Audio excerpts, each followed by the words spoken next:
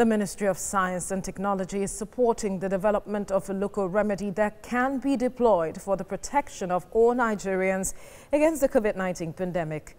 This was made known at an inauguration of Science and Technology Ministerial Committee on COVID-19 herbal remedies in Abuja. Maria Muhammad reports. Since the outbreak of COVID-19 pandemic across the world, countries have been in search of vaccines to cure the disease. Nigeria is no exception, and its Federal Ministry of Science and Technology has decided to set up a committee to search for herbal remedies to curtail the spread of the virus.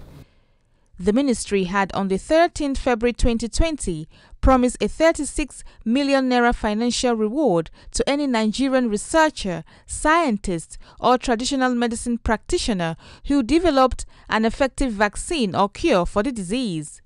This committee is charged with scrutinizing and evaluating all claims brought before it with a view to identifying remedies and natural compounds against the disease.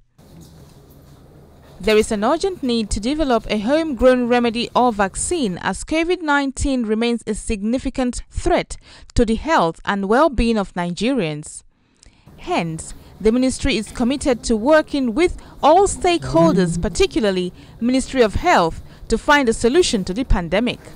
We're looking at natural compounds.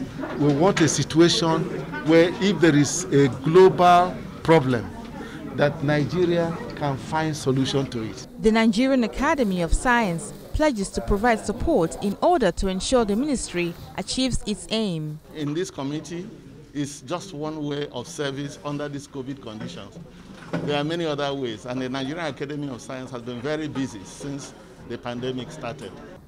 The Federal Ministry of Science and Technology assures Nigerians that COVID-19 herbal remedies will bring global attention to the country as Nigeria is capable of providing a cure for the virus. Maria Mohammed, TVC News, Abuja.